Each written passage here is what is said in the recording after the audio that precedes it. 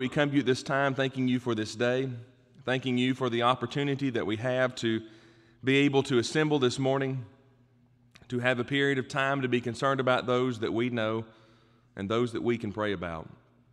Pray, Father, for Bonnie Lovett as she's in the local hospital. We pray, Father, that as she is feeling better, that she will continue to feel that way.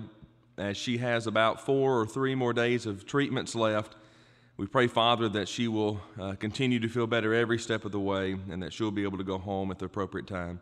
Pray, Father, also for Bobby as he's quarantined at home. We pray, Father, that as he's at home, he'll have all the things he needs, and we know that his family's taking care of him as well. We pray, Father, that he, as he's concerned about Bonnie, will be okay. Pray, Father, for Joy Jenkins this morning, for Beth Cooper, for Beth and Casey Carden, as all of those are at home sick. We pray, Father, for a speedy recovery for them. Pray, Father, for Willard Carr as he has pneumonia, and we pray, Father, that as they're still treating him, he will continue to grow stronger every day as he's currently weak right now. Pray, Father, for Debbie Rogers as she's still in the hospital.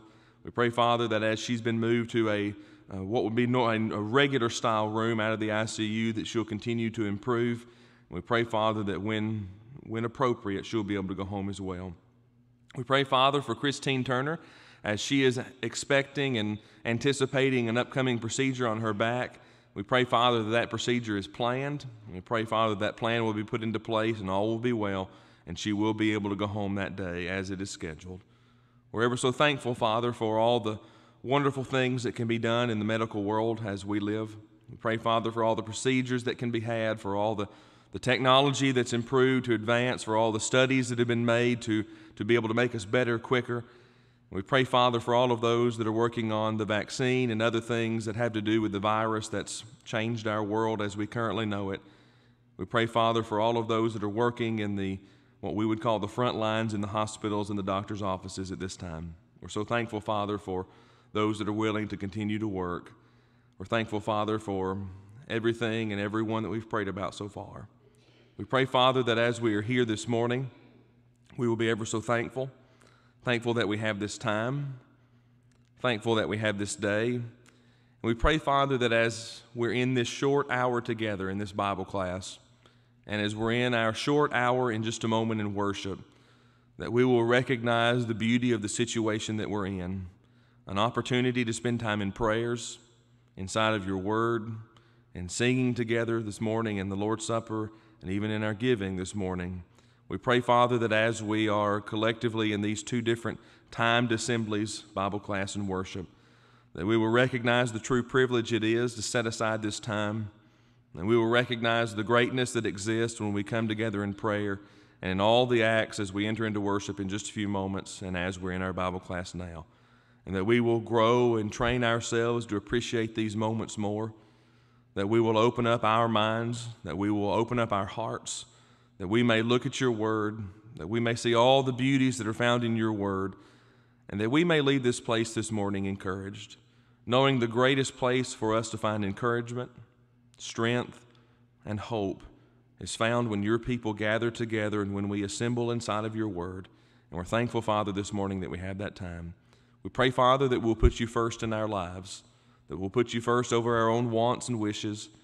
We'll put you first over our own cares. We'll put you first over the things that we believe are priorities, and that you will truly be first. We pray, Father, for all of those who are fathers and leaders, that they will exemplify, that they will show forth the life of Christ, that we all, as we live, will show forth the life of Christ, and that when Jesus comes, we may be called into heaven. We pray, Father, that we'll live not later for heaven, but we'll live now for heaven. In Christ's name we pray. Amen. We are in our class this morning entitled The Life of Christ, and you'll remember our entire study is designed to get us to learn to walk in the steps of Christ himself. And we aim to do that as we go through our study, especially as we are this morning. We've already looked at 2 segments in our class so far. We have looked at the segment, Why Study Jesus Christ? And I believe that as you remember that segment, as you go back over that material, that you will recognize that there are many more reasons for us to study Christ. Can you name me the greatest reason for studying Christ? I know you didn't come here to take a quiz, but why not? What's the greatest reason for studying Christ? Oh, we want to be more like Him. He's going to be in heaven. He commands us to. I think there's a better one. Because we want to. I think that one's good. He's coming back. Think about that for just a minute. Now, all of these are good. Now, we can't make one of them better than the other, but just think about it. He's coming back. And if we want to meet Him, we've got to be like Him. If we want to be with Him, I've got to do what He says. Great reasons for us to study about Christ. We looked last week at His existence and His attributes, and this week we're going to spend time looking at Jesus in the Old Testament. And then as we continue to go through our class, we'll look at all the things, especially next week. We will look at the prophecies concerning Christ in the Old Testament. But what we're trying to do today in Jesus in the Old Testament is we want to look at the times where Jesus is present in the Old Testament. Now, one thing to remember, this is something that we talked about in the previous class as we looked at His existence and His attributes. But when did Jesus come into existence? I know that's kind of a rounded question. He always has been. So Jesus did not show up in the book of Matthew, did He? Okay, so remember that. We think about John chapter 1, verses 1 through 14. Verses 1, 2, and 3 tell us that He arrived and he was there. Verse 14 tells us before He was Jesus, who was He? The Word. And the Word became flesh and dwelt among us, and we beheld His glory. John chapter 1, verse 14, the rest of the verses there for you. So Jesus did not just come into the scene as He was needed in Matthew chapter 1, as we see the time that was set forth as we studied last week. But Jesus was one who was always in existence. Now, what we have to do is we've got to figure out, well, where was He? How do we know it's Him? What was He doing? What was He involved with?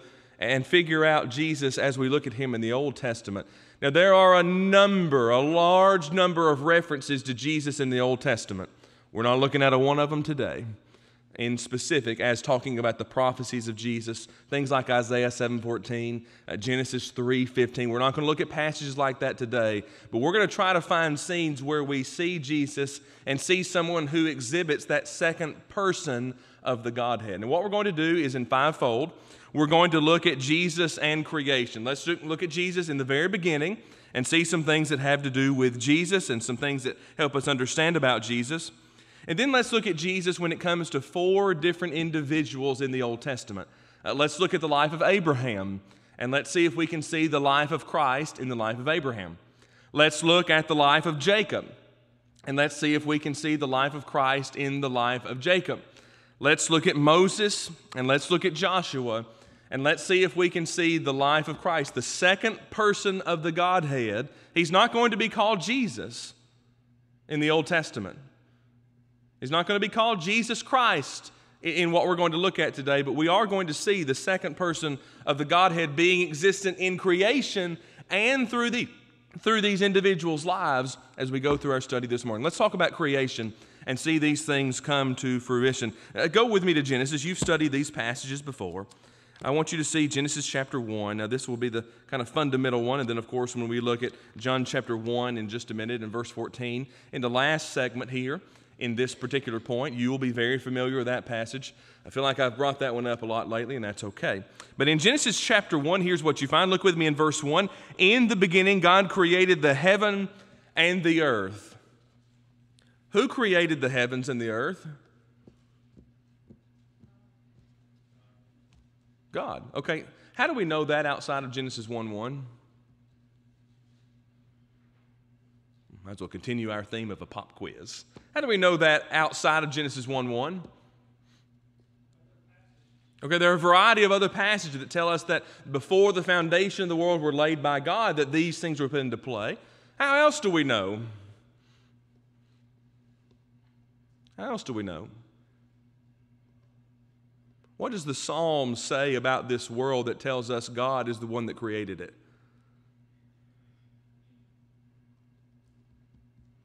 When we look at its beauty, when we look at its grandeur, we can see a creator. We can see something more higher power than ourselves. So we look at the evidence in the physical world. Was this world an accident? Science wants you to believe that just these random series of events took place, and they had to take place at the precise exact time, and some grand explosion or some other things took place, and we came from a fish or a monkey. By the way, just in that thought, what's the human going to be if the fish and the monkey evolved? What's the human going to be? Why aren't they trying to figure that out? Grand design, huh? So in Genesis chapter 1, you have God who begins, in the beginning, God. When all things began, as you and I understand it, there was God, and God created all things. Go down to verse 26. You read in verse 26, and I want you to see the fifth word. And God said, let us. He's not talking to Adam and Eve yet. How do you know that? How do you know he's not talking to Adam and Eve in Genesis 1:26? Well, they've not been created yet, okay? So in this conversation, they're not here. Just as much as before you and I were alive, no one had a conversation with us. But God said, let us. And as you study Genesis 1:26 through the scheme of the entire Bible, which we will not do today, you will find that the us is the Father, the Word of the Son, and the Holy Spirit. All three being involved. The Father being the great planner, Jesus being the executor, and the Holy Spirit being the finisher in the scenes of the things that we see here, and as you pattern that through the Old and the New Testament. So what you have as you begin thinking about God is you have God who says us, which indicates to us in the first 26 verses that there is more than just one that makes up the Godhead. I want you to go with me to Colossians chapter 1. Colossians chapter 1, and I want you to notice with me verses 16 and 17. Colossians 1, and I want you to notice with me verses 16 and 17, because in this particular passage we're going to learn something about Jesus, and we're going to look at the third word of Colossians 1:16. Then we're going to have to figure out who that is. Colossians 1:16 reads this way as we look at verse 16 and 17. For by him were all things created that are in heaven and that are in earth, visible and invisible, whether they be thrones, dominions, principalities, powers, or things created by him and for him. And he is before all things, and by him all things consist. All right, Colossians 1 verse 16, the third word. For by him. Who's the him? And how do you know it? It's Christ. That's right. It's context. Remember this. Don't pick a passage out, pick it up, and look at it over here, because if you do that, you'll never know who the him is. You'll never know the who, the what, the why, the reasoning, the times, and you'll have a weird understanding of Scripture because you've placed a passage outside of what's going on. For by him, it's Jesus Christ that's being talked about. You also look at verse 4. Since we heard of your faith. So what's interesting, before verse 16 and after verse 16 exclusively references who? Jesus Christ. I do love verse 18 talking about him being the head of the body. What's the body? It's the church. Jesus is still sitting on his throne today. We'll study more about that tonight in our sermon. So you have Jesus, who did what? Colossians 1 verse 16. For by things all things were created. Now listen to this. Both in heaven and in earth. Now listen to these things about the earth. Whether visible or invisible. Are there things that you don't see in this world? Wouldn't you like to know what the center of the earth looks like? Maybe you wouldn't. I don't know. Are there other things you'd like to know that you can't see? Wouldn't you want to know like what oxygen looks like? Is it there? Everybody just did the breathe test. Okay, it's still there. Wouldn't you like to know what that looks like? Wouldn't you like to know what the depths of the sea look like? If there are creatures that we've seen, imagine the creatures that we have not seen. Maybe even the same is true with the wooded areas of this world. This world is very vast. And though we are a very modern people, we've not covered every inch of it to know every little animal that exists. I believe that's a fallacy to think we're that important, we're that good. So it's Jesus who created all things, but look at this. Whether they be thrones or dominions or principalities or powers, isn't that interesting? Which gives us the indication, and here I am giving away tonight's lesson, that Jesus is still working where? Here, and when? Still today. For by him all things exist, and for by him, verse 17, all things continue to consist. Not only that, as you look at the book of Hebrews, you will learn that Jesus is the one who laid the foundation. You look at Hebrews chapter 1, verse 10, and it reads this way, "And thou, Lord, in the beginning hast laid the foundation of the earth, and the heavens are the works of thy hands." Was Jesus involved in creation? Every bit. Everything that you and I know and everything that you and I understand, Jesus was involved in. Now, by the way, what else took place inside of creation? So man was created. What took place next? I'm not talking about in the order of physical things that were created, but what did God do for man after man was created? All right, created woman, a helpmeet. What else happened? All right, think exclusively to man and woman. What did God do for man and woman that he has done? Say that again. Gave him a place to live. Think a little deeper.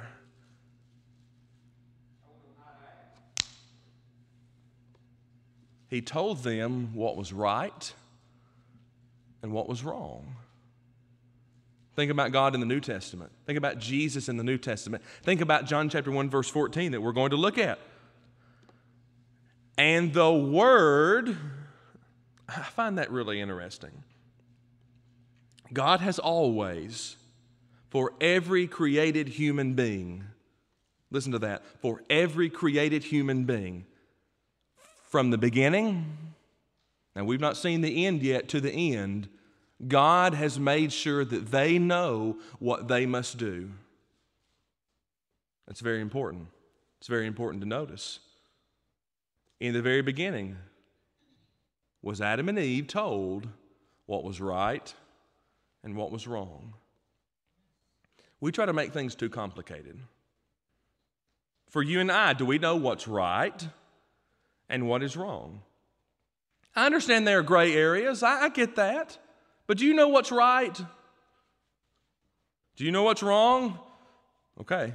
I know there are some things that we question, and maybe we just need to leave those things alone.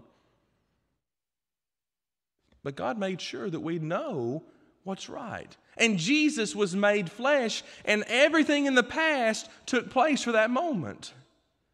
By the way, everything in the future took place for another moment that we'll talk about also tonight in our sermon. I'm going to quit giving away tonight. So Jesus, the Word, became flesh, and here you and I can understand Him. So we have Jesus who is in creation. Now, what we need to do next is we're going to look at 4 different individuals. So we see that Jesus was involved in the Old Testament.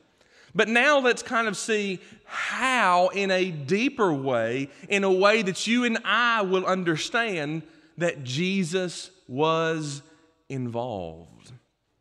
Let's look at Abraham. Now, to do that, I want you to go with me to Genesis chapter 18, Genesis chapter 19, and Genesis chapter 22. Genesis 18, 19, and 22. So meet me in Genesis 18.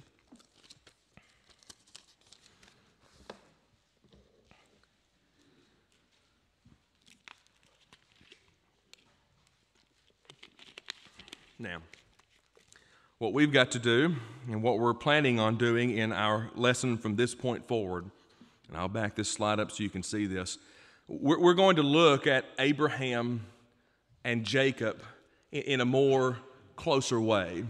And then I'm going to give you the passages for Moses and Joshua, and you'll be able to look at those on your own. We'll talk about them, but we won't look at them in such a deep way as we will Abraham and Jacob.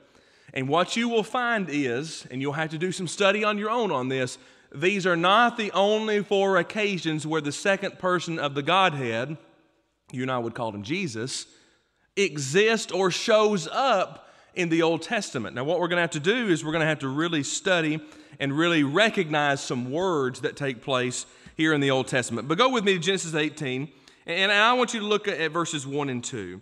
And the Lord appeared unto him in the plains of Mamre, and he sat in the tent in the tent door in the heat of the day. And he lifted up his eyes, and lo, 3 men stood by him. And when he saw them, he ran to meet them from the tent door, and bowed himself toward the ground. All right, so who do you have in Genesis 18, 1 and 2? Who's that? And how do you know? Well, a couple of ways. Remember what happens before it and what happens after it. Before it is Abraham. Verse 6 is Abraham. It's right for us to conclude that this is Abraham who's sitting in the tent door in the heat of the day, and he lifted up his eyes and he looked and he saw some men there, and he goes out to meet them. So what I want you to do next is I want you to go down to verse 9. We're going to have to jump down to there. He said unto them, this is one of the individuals that was there, said to him, where is Sarah thy wife? And he said, behold, in the tent. Now, without going any further, who knows what's taking place in Genesis 18? What information is Sarah going to find out? All right, she's going to have a child. Now, what do you and I know about Sarah as we read about her in verse 9? She's very, I'm going to say it this way, aged, old. All right. How many of you, just listen with me for a minute. Now, I'm not being discriminatory when I say this, but how many of you right now would like to have a child? Ugh. Me either. Imagine Sarah. They've been given this promise, you're going to have a child, and of you, Abraham and Sarah, of you, Abram and Sarai, is going to become this great nation. Well, it never happens, it never happens, it never happens. And finally, when they are old, these men come, these individuals come, there are 3 of them, and they meet them at the door. And verse 10, he said, I will certainly return unto thee according to the time of life, and lo, Sarah, thy wife, shall have a son. And Sarah heard in the tent door which was behind him. Now Abraham and Sarah were old and well stricken in age, and it ceased to be with Sarah after the manner of women. Maybe we need to start calling old people those that are stricken with age. All right, here's what's happening. It was long past the normal time for someone of her and his age to have what? A child. So something happens, verse 12. Then Sarah laughed within herself, saying, after I am waxed old, shall I have pleasure, my Lord, being old also. I'm old.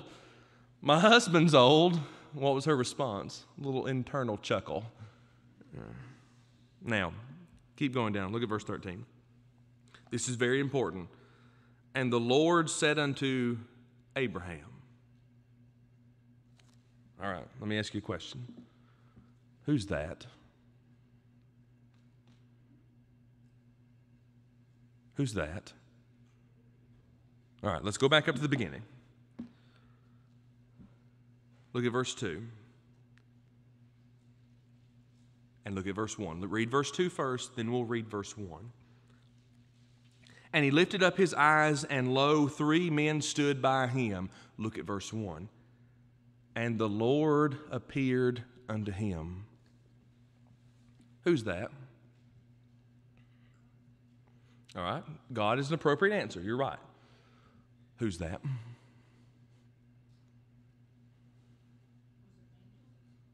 Many people look at this as angels. By the way, if we keep reading on, and we're going to do this in just a minute, we're going to look at verse 22 and then jump into chapter 19, verse 1. We're going to notice that 1 is going to stay and 2 are going to go. Jump into chapter 19 with me first. Let's just see verse 19, or chapter 19, verse 1. And there came 2 angels to Sodom. All right, now let's talk about this word angel for just a minute. When you hear the word angel, what do you generally think of? All right. The proper definition of angel is a messenger, a worker, okay, a worker. It does not denote solely some being that has little wings that flies around, even though that's how we'll see them depicted in artist renderings. You and I will notice that as you study angels, you will not find one in the Old or New Testament that has wings. There are the cherubims and seraphims, but we don't exactly call them angels because they're classed in their own. They could be, but they might not be. So angels are not just some created type being in the regard that that's all they are. It's a messenger, it's a worker. Now, there are beings that were created that serve this purpose. Now, two of these three continued on, but I want you to notice some things. In verse 1, the Lord.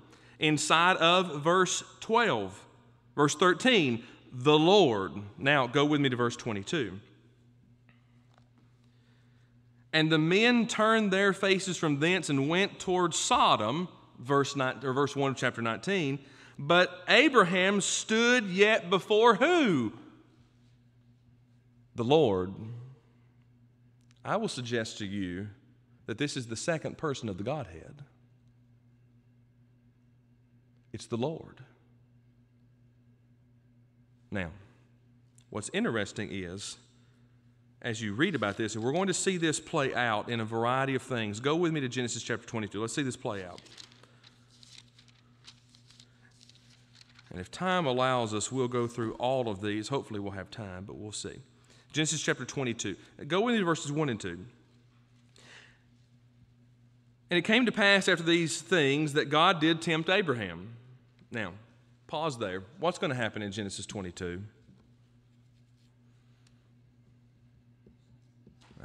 There's a sacrifice getting ready to be made.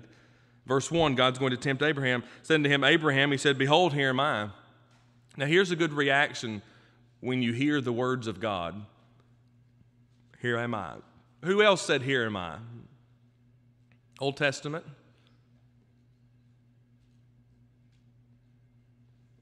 Here am I, send me, he said.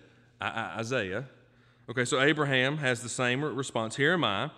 Now, verse 2, this verse particularly hurts. Take now thy son, thy only son Isaac, whom thou lovest, and get thee to the land of Moriah, and offer him there for a burnt offering upon one of the mountains I will tell thee of. Now, I don't know what Abraham's thoughts were.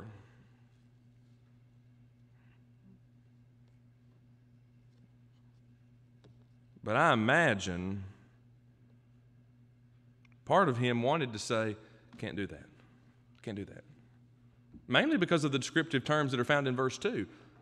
Your only son, whom you what? Whom you love. By the way, what is one of the greatest characteristics of the word love? If we love someone, we will never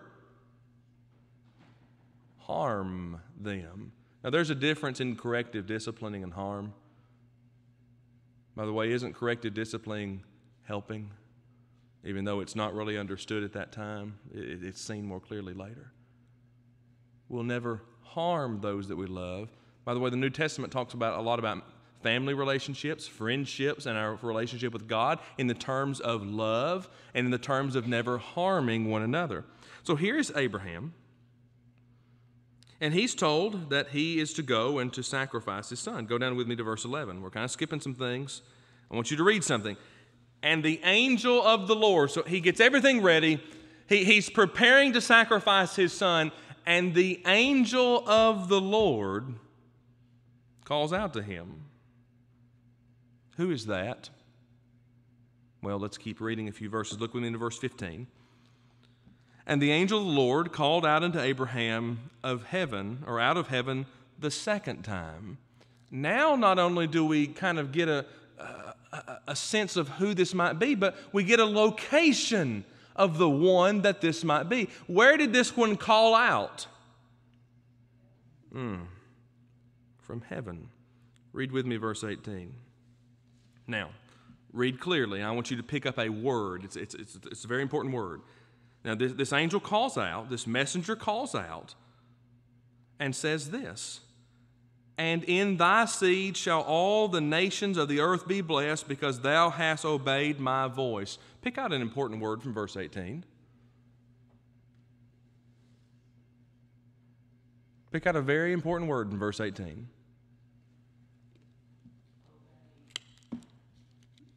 Very close to the one I'm looking for. Very close. There's a lot of application for you and I in the word obeyed.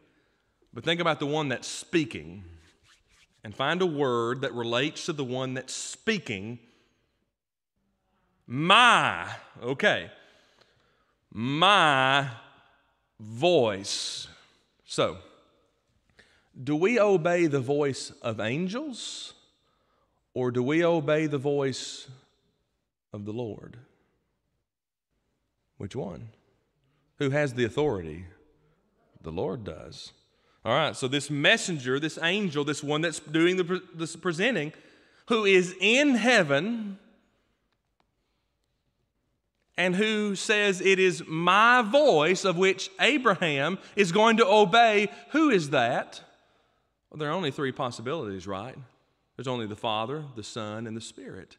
I'll suggest to you that it's the middle, that this is the second person of the Godhead who is the messenger in this scene.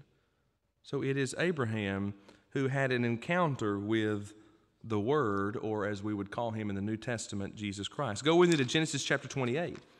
Let's notice Jacob. Let's notice Jacob, who's going to have a dream in Genesis 28, 11 and 12.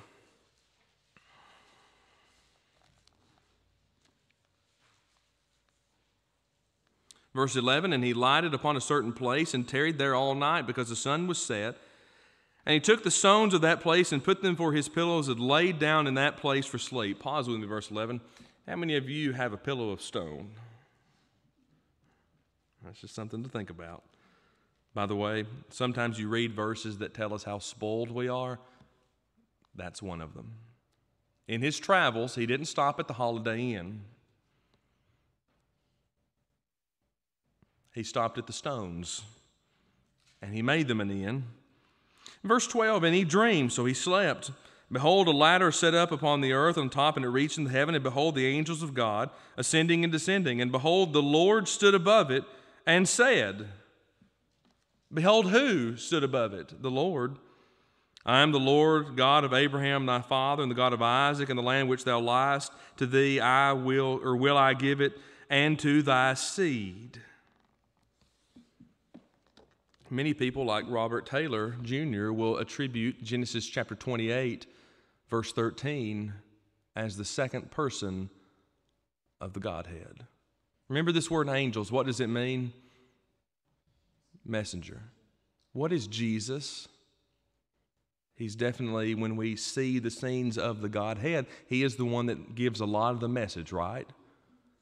In fact, what did Jesus in the New Testament do? He taught, didn't he? What did Jesus promise those disciples in the New Testament? What did he promise them? The Comforter, which would bring them into remembrance whatsoever things I have told you. He taught. You also see an occasion in Genesis chapter 32. Genesis chapter 32, which also has to do with Jacob. In Genesis 32, I want you to pick up with me in verse 24. A lot of things took place to get Jacob to this particular point. In verse 24, "And Jacob was left alone, and there wrestled a man with him until the breaking of the day."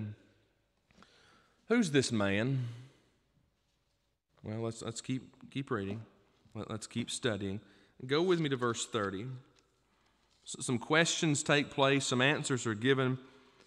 "And Jacob calls the place Peniel, for I have seen God face to face, and my life is preserved."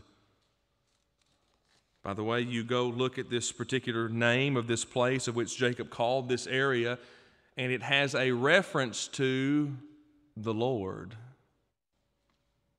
Who was this one of which Jacob wrestled with? Well, if it's the Lord, it can only be a number of three, right? So which one of it was it? I'll suggest to you that this is the second person of the Godhead. We never see the Spirit and we never see the Father acting in these type ways. But we do see Jesus in other occasions as we've looked in the beginnings of the Old Testament, and as we continue to look in the continuation of the Old Testament, we will see the second person of the Godhead doing these things. So I believe of Genesis 32, it's natural to consider that it was Jesus of whom Jacob wrestled with. We move on to Moses. We're going to have enough time to get these in. I wasn't sure we were. Go with me to Exodus 3. Exodus 3. Let's talk about Moses. What do you know about Moses? What do you know about Moses?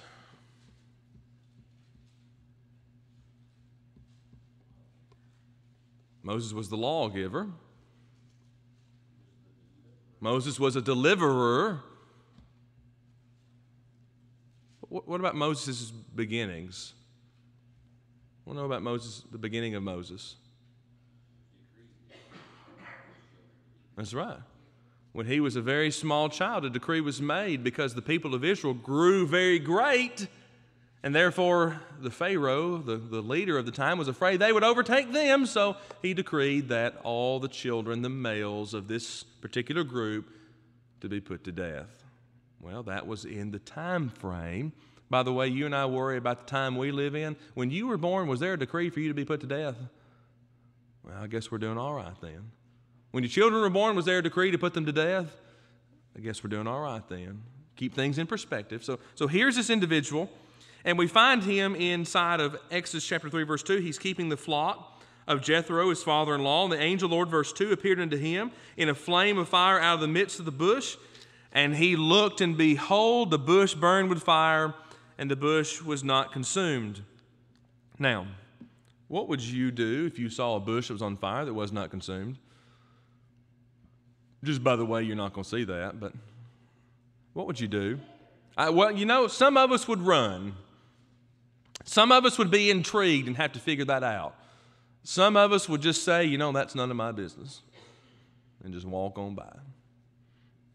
Well, what are you, Moses? Well, verse 3 and verse 4. Moses said, I will now turn aside and see this great sight, that why the bush is not burnt. He's intrigued. Verse 4. And when the Lord saw that he turned aside to see, God called him out of the midst of the bush and said, Moses, Moses, and he said, Here am I. Look at verse 6. Moreover, he said, I am the God of thy father, the God of Abraham, the God of Isaac, the God of Jacob. And Moses hid his face, or he was afraid to look upon God. Now, if you'll look at chapter 3, you will notice that this one that appeared here, this one that's calling out, is the same. Who is that? Well, he calls himself the Lord. He calls himself the Lord. Let's see a few things to follow these up. Look at verse 14. This same one said, and God said unto Moses, I am that I am. And he said, Thus shalt thou say unto the children of Israel, the I am hath sent you. Moses said, You're going to send me in there. What do I tell them? That they'll believe me? Well, tell them that the I am. Who is speaking here?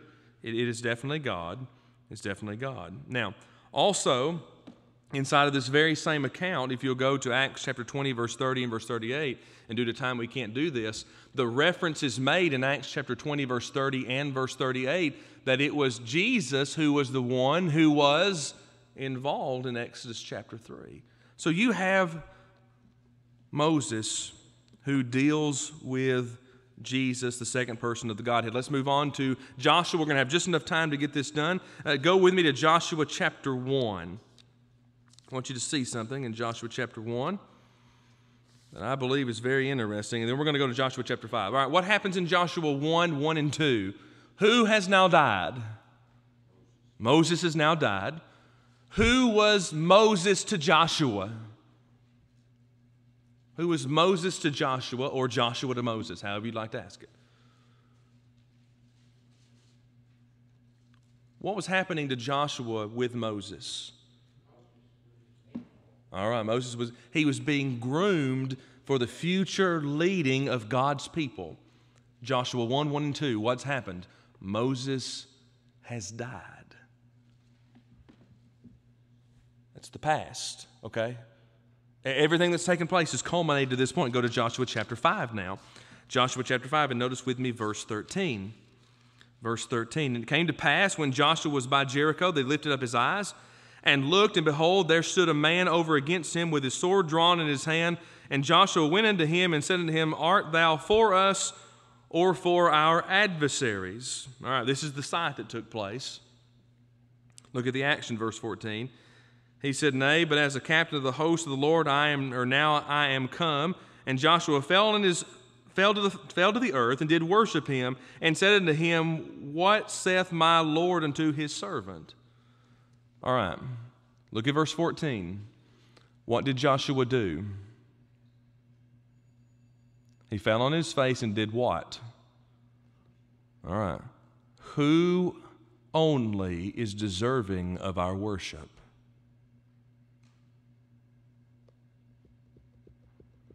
Is it fellow man that deserves our worship? It's only God. Look at verse 15. And the captain of the Lord's host said unto Joshua, Loose thy shoe off thy foot, for the place where thou standest is holy. And Joshua did so. Who is the only one that can make ground holy? By the way, who else stood on holy ground? Moses. Really interesting, the very interesting that happened to Moses then happened to Joshua, almost in a timeline sequence of their lives. Early on, Moses stood on holy ground. Early on, Joshua stands on holy ground. Who makes the ground holy? It's only God. So that makes us ask the question, who is this in Joshua chapter 5 who is standing here as the captain of the Lord's host? I would suggest to you that it is the second person of the Godhead that we find inside of the New Testament, which is Jesus Christ. Now, these are not the only occasions of which we can say that would have been Jesus Christ in the Old Testament. There are about 4 other major characteristic areas of which can be said, and then there are a number of other areas where people have concluded it could be, but here's what we know, and this is what you and I need to understand. Jesus worked throughout the Old Testament. And as we come tonight, where else is Jesus still working? If the past is that way, where else is Jesus still working? Not only the present, but also the future. So we'll talk about that tonight as we enter into our study period. And what we've seen so far are there are several occasions where Jesus is actively working in the Old Testament. Now we will pick up next week, and we will come back to studying the prophecies of Christ in the Old Testament. So we will study passages like Isaiah 7:14, Genesis chapter 3. But there are a large number of them that we will look at. We will only look at what I will call some of the majors, but I will give you a list as much as I can of those prophecies concerning Christ. So I appreciate you in our study today and look forward to our study next week as well. Thank you so much.